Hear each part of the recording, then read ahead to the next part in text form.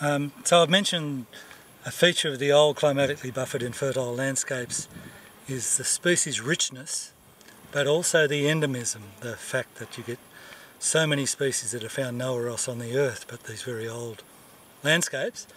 And we've seen examples in the Proteaceae, Banksia verticillata being an example.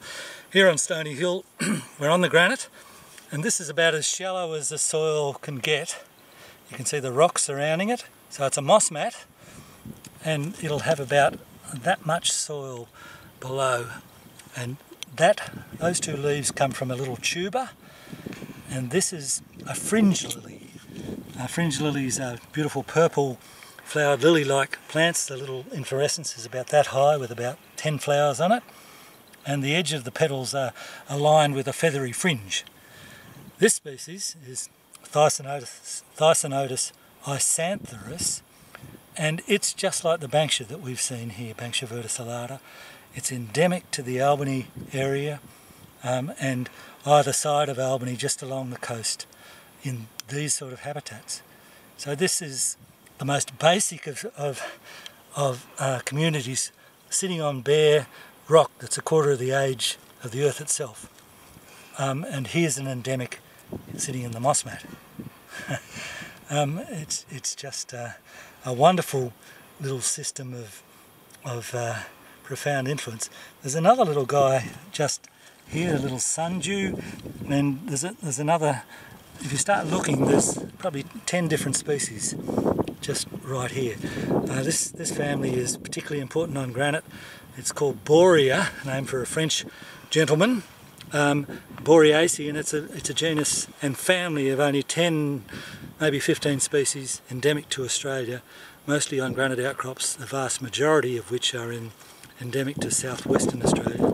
But there's a species in North Queensland, for example, and one species hanging on by its toenails in the Grampians. And it's a resurrection plant, so this plant will turn orange. You can see just a few orange leaves here when it's under drought stress, when the rain stops in summer. But as soon as you get rain, within 24 hours, those same orange leaves aren't dead, they'll turn to this green colour and start photosynthesising again. And then they'll go orange, so they're called a resurrection plant in a family that is a very distant relation to all the orchids.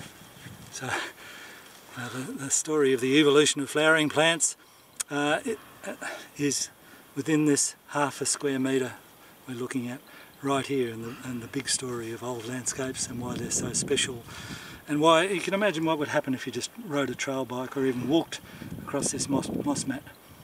And people do that, you know, they use granite rocks for mountain biking, and they use granite rocks for row gaining and all sorts of sports events, picnics, and most people, four-wheel drives, you know, quad bikes, all those sort of things.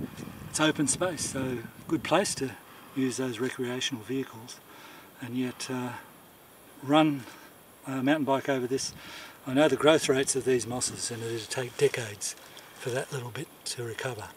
So these are places you shouldn't mess with at all. You should really respect profoundly.